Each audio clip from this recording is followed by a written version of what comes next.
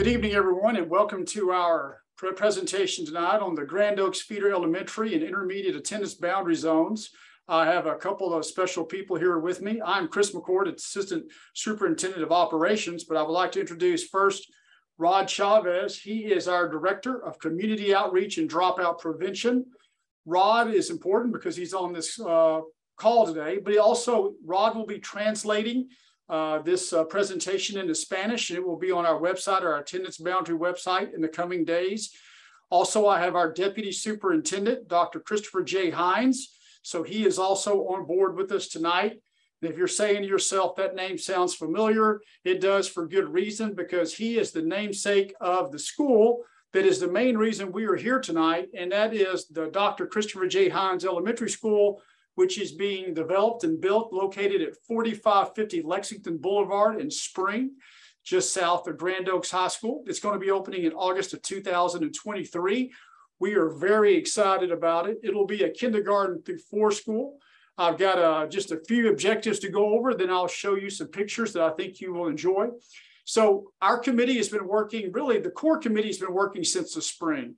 Our formal committee started in August. We've been working basically almost every Thursday for a couple of hours, Thursday afternoons, to get to where we are today. We've been through 29 iterations of scenarios, just so we can get what's best for everyone, and most importantly, what's best for children. But the 3 objectives, the main things that we've been working on, is to develop an attendance boundary for Dr. Christopher J. Hines Elementary School, which is on Lexington. We're looking at potential boundary changes that would impact Cox and Clark. And really specifically, the issue we have, Clark is significantly over capacity at this time.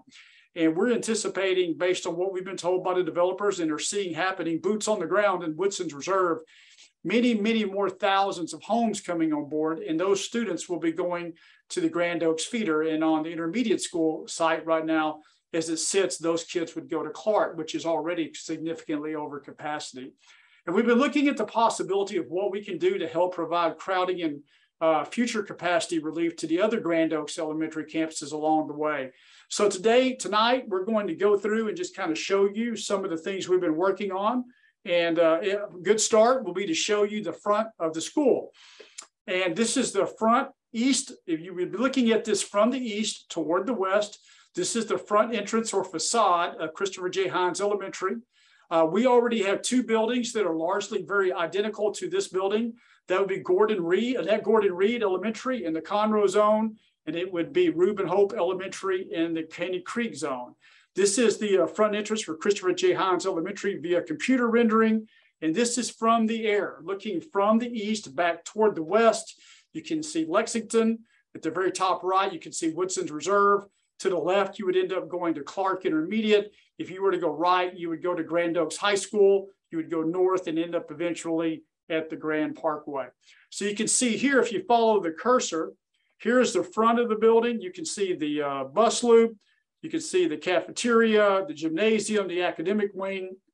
One thing that I think that parents are really going to like is we have about 2,000 feet of queuing space to be able to get cars off the road. And so we have a very lengthy, winding queuing space that will accommodate somewhere in the neighborhood of 100 cars. So very excited about that. Here is the interior of the school. This would be one of the main parts and main focuses of the school, the stage of the cafeteria, the library here to the right. And if you can see the cursor and follow the cursor, this would be headed east out toward the front door. So we're excited about it. We have 2 buildings on the ground already, and they've been very well received by the students, the teachers, and the communities in which they serve. So this will be the 3rd one of this iteration, and once again, it'll be two stories. So we've worked through a lot of things in the zoning goals. I'm not going to read them all to you. I would say just to draw your attention to the bottom bullet, in that we're working together, and we've been taking community input for many weeks, and actually many months. This will be our 3rd community gathering tonight. We'll have another one on Thursday night at York Junior High at 6 o'clock. But we received a lot of feedback. It's been good. We've even had a lot of scenarios submitted by the community, and we've considered all of those. And so ultimately what will happen is we will present a recommended plan at the elementary level and the intermediate level to the Board of Trustees. And our plan now is to present that plan for their potential approval in January. If approved, then we can move forward with the hiring of a administration staff and all the things that go into making up the people that make up a school, as well as notifying families that would potentially be moved to a new school. I would tell you on the zoning considerations, we take these things very seriously, which is one reason why we spent so much time in our meetings working to get it right. I would tell you that we are not done building schools in Grand Oaks. And, one time we had only Cox Intermediate, then we had a Clark Intermediate, but there are many, many, many more thousands of students and families that are coming to the Grand Oaks feeder zone.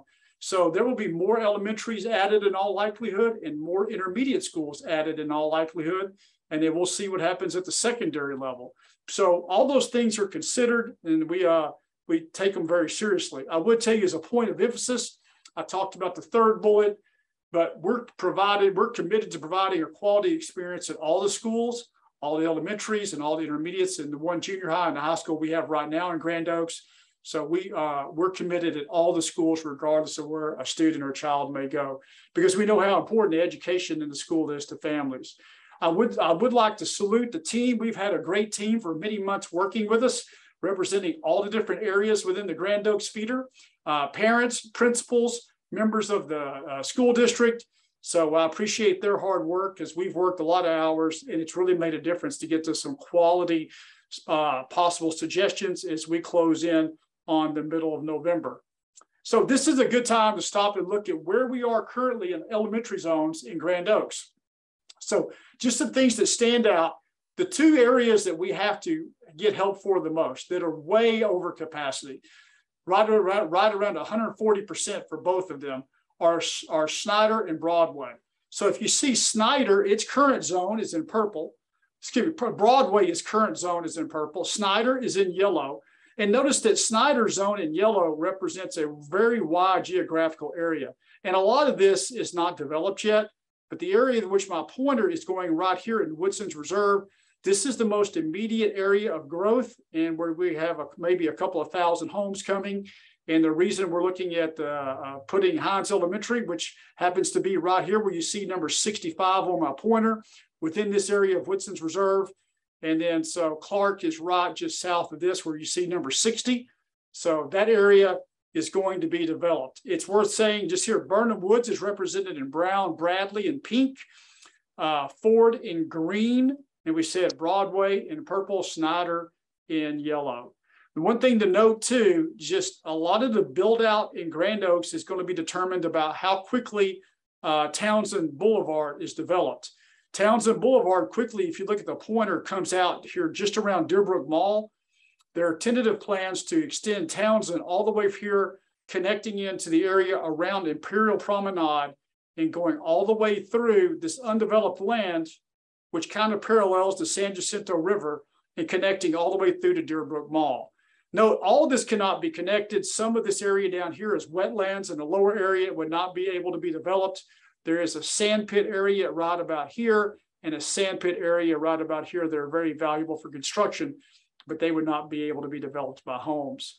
I want you to know that the entire committee along the way, one thing that we've heard from patrons and we know is important is the desire to keep neighborhoods together. And all neighborhoods are not together now. We work hard to try to do it, but I want you to know that's been an important consideration from us. You can go back and look if you need to know where neighborhoods are. This slide is in this presentation. You can freeze it or take a picture of it. It's very helpful. It gives you an idea of where current neighborhoods are, because this has been a major consideration of the committee along the way. So we are currently, like I said, we have 21 scenarios under consideration at the elementary level. Within that, we have 2 that are in play, and this is the first one, and it is version scenario 6.1. Just the things I would point out under scenario 6.1, you can see Burnham Woods in brown. You can see a potential Christopher J. Hines Elementary School zone in gray, Snyder in yellow, Broadway in pink. You can see Broadway in the purple and Bradley in pink. And you see Ford in green off to the west, Spring Creek Pines and Fox Run for Ford. So this is 6.1. And so you can see here, really Bradley would not be impacted that much. You would see this area here, which is Grand Imperial Marketplace, C57 and B57 that are undeveloped. Those would go from Burnham Woods to Hines Elementary. Currently, this area is a YMCA under development, and I believe an apartment complex. B57 is undeveloped. So in 6.1 and 7.0, the two scenarios we have at the moment, both those areas would go from Burnham Woods to Hines, and no one lives in those areas at this exact moment. But since Burnham Woods is at capacity, or actually over capacity at 103%, that gives some insurance for Burnham Woods if this area becomes developed. If you look here for Hines, we would like for Hines Elementary to be under 750 when we open. We're going to have a whole lot more kids coming to Hines, no matter how we draw the line. And it has a capacity of 950. Snyder, which is currently right at 137%, and in version 6.1 would now be at 85% of capacity. Bradley would be about 101% of capacity. Broadway, which is right now at 143% of capacity, would be at 100% capacity. So we obviously are not done building schools with all the kids and families that are coming to the great area, but this is what you would get as far as numbers. This shows you the outgoing and incoming numbers from Broadway and Snyder and Hines as to what they would look like. I would draw special attention to Allegro at Harmony, which is area section 57T. The two areas that differ between 6.1 and the next one I'm going to show you, 7.0, are Allegro, Allegro is 57T. Allegro has 209 students that live there. And also right here, the Villages at Harmony, 57R, you're looking at 174 kids. So this is 6.1 and this is 7.0. You can see the numbers are fairly stable across the board because they're fairly static among those two sections. But you can see in 6.1, Allegro would go to Snyder, and the Villages at Harmony would go to Broadway. In 7.0, Allegro would go to Broadway, and the Villages at Harmony would go to Snyder. So that is the basic differences between 6.1 and 7.0. And so we're looking at it. Here's our numbers. Hines opens around 742 either way, which is about 78% of capacity. Now realize that that is geocoded with just the kids that live and sleep there. So kids that are on transfer, that number will probably be north of 750. But we have to get a number at Hines knowing we're going to have a whole lot more kids coming. So you can look, if you look at 57T and 57R, I'm going to toggle before them. This is 6.1 and this is 7.0, Allegro and Villages at Harmony. So it's important to know the cohorts. The cohorts is what we call this slide. This could also be called the slide of the kids I know the first day I walk in the door, or the kids I know the first day I walk in the door and I eat lunch. So you can see we have a significant number going from Snyder to Hines, a significant number going from Broadway to Snyder, so that every child hopefully will have multiple people that he or she knows. And the numbers are pretty consistent between 6.1 and 7.0 as far as the cohorts. So that is the elementary portion. You can go back and obviously replay it and look at it at your leisure, all you want. You can submit comments as far as what you like. If you like one version over the other, please let us know. And so that will be available on our website. I will show you the website at the end. It is prominently pictured when you go to the Conroe ISD website. You can't miss it. It's the first thing you see.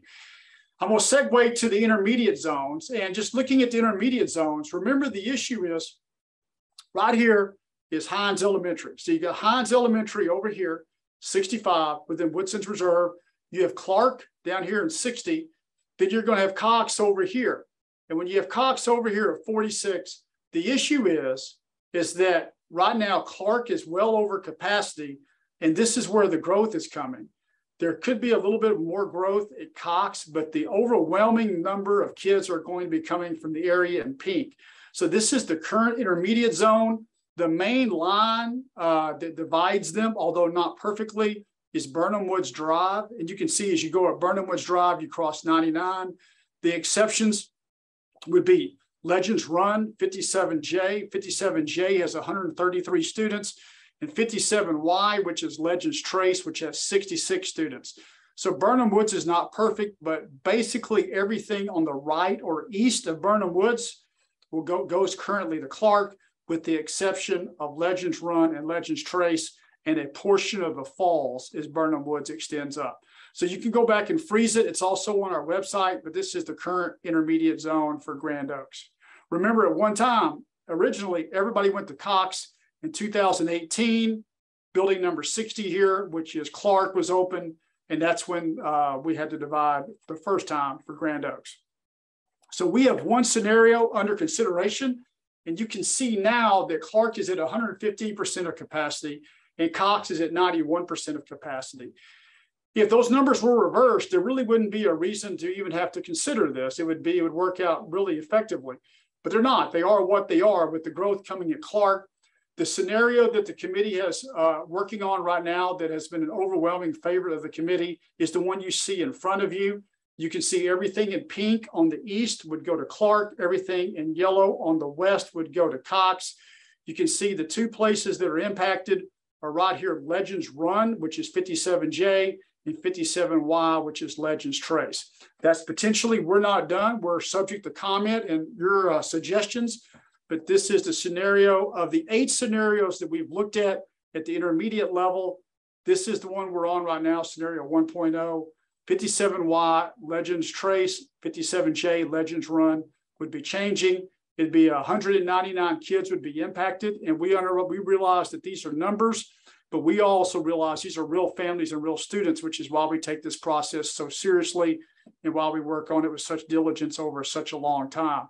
But you see what would happen with scenario 1, you'd see a little bit of a flip-flop, knowing that this number right here at Clark is going to balloon quickly with all the kids that are going to be coming to the zone that's currently in pink for Clark Intermediate School. So that's scenario 1. And you can certainly give us your comments at the website, what you think about this scenario 1.0. But that's where we are right now on the intermediate level with right under 200 kids going. So the good news is that students would know a lot of people from the first day. And then just like all we did, they would quickly make friends, new friends, but know a lot of people would be going. I want to cover just a few of the common questions that we get. And one common question we get is something along the lines of, our family specifically purchased our home to attend the school we're currently attending. Why are you considering rezoning our school?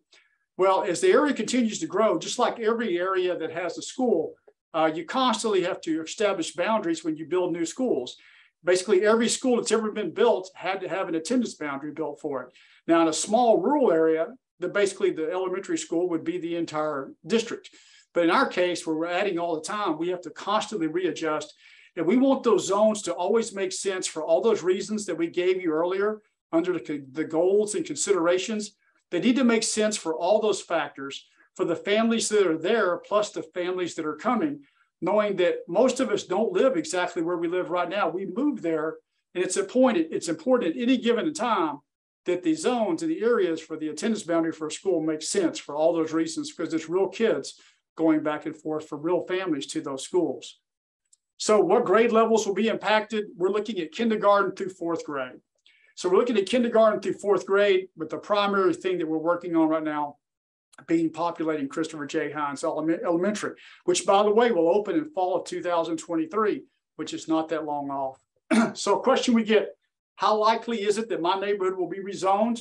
Well, we'll know for sure once we go through the process. The scenarios you see show you where we are right now as a committee, but we are by no means done. We have another month and a half or 2 to get through this and make sure we continue to hone and get exactly what's best for kids. So we do anticipate some changes being made. And so we would like to be able to do more things to help other schools such as Ford and Bradley and do more for Burnham Woods. With what we have with this one building, knowing that we're going to need more buildings, we can only do so much and make it work for everybody. But I salute the committee because they've done a great job of taking those things into consideration so far. As far as special programs such as Title I, bilingual, special ed, and pre-K, those things will be determined at the end administratively once we know what the zone is approved by the school board. But we will make it where it works well for all and take care of kids and make sure that we have a great experience wherever a student wants to go. So this is probably the most common question I get, is what about current students finishing the last year at their campus? So I want you to know that we traditionally have allowed families to remain at a particular school to complete the final year for a kid who's going into the final year at that campus, as long as the parent can provide transportation. And if there's a student there who's going, and if he has a younger sibling, we will, if it's in the same family of the student going into their last year of the campus, we traditionally have allowed them to transfer, once again, as long as the parents can provide transportation to them. So that will probably be an option. And I don't see anything on the numbers right now that looks like it would preclude that. But a kid going into their last year of the school traditionally has been allowed to achieve a transfer, provided parents can provide transportation. As far as how often the area might be rezoned, we don't know for sure. We work hard to not rezone for the sake of rezoning. We do know this movie is not over in Grand Oaks, because there are thousands and thousands and thousands of more homes coming to the area. So we understand how important it is. We try to make that length of time go as long as we can. We try not to rezone a child from one school more than once if we have to do it at all. But we're committed to providing an outstanding schooling experience regardless to what school a child and ultimately a family are a part of. I do want you to know we have the attendance boundary process webpage here, and it will show you the 21 scenarios that we've looked at for elementary zones, and we're considering. It'll show you the 2 that we currently are considering strongly, the 20 and the 19 that are no longer under consideration. In the intermediate area, it will show you the 1 that is being considered by the committee and the other 7 that are no longer under consideration. And I encourage you, if you have comments, to let us know. And if you like a version, the comments that you like are just as important as the comments if you don't like, and let us know. The committee sees all those. We obviously see all those, and the school board ultimately sees those. And this is centrally located on the webpage when you go to the district website. And all those are read. We read them constantly, and I encourage you to use it if you like to. Dr. Hines has been doing zoning for 20 years. Besides being a deputy superintendent and besides having a school named after him by the school board, Dr. Hines, anything you would like to add on, elaborate? No, I think you covered everything, and the committee has done an outstanding job working on this. I think what's difficult and probably something we've all struggled with on the intermediate discussion is really looking at when is the next intermediate going to be built, and we don't know the answer to that until we have a future bond issue, and so we just don't know what the timing is. But that would have a lot to do with trying to decide, do we wait, do we go? But we do know we're going to run out of space at Clark here in the next couple of years, and we're going to need to have a solution until a new intermediate school is built. So, but I think you've covered all the main points, and thank you. So, hey, a couple of things just to note. This will be recorded, and it will be on the attendance boundary website. And thanks to Mr. Chavez, it will be recorded in Spanish and put on the website. We will be at your junior high Thursday night, which will be November 10th, the day after tomorrow, in the cafeteria at 6 o'clock in person. We will have some boards to show if you want to see the scenarios as a map, as a poster. But these are also at the website. And we appreciate your time on this Tuesday evening. And that's all we have. Thank you for taking time to come visit with us. Have a great evening. We appreciate you. Thank you.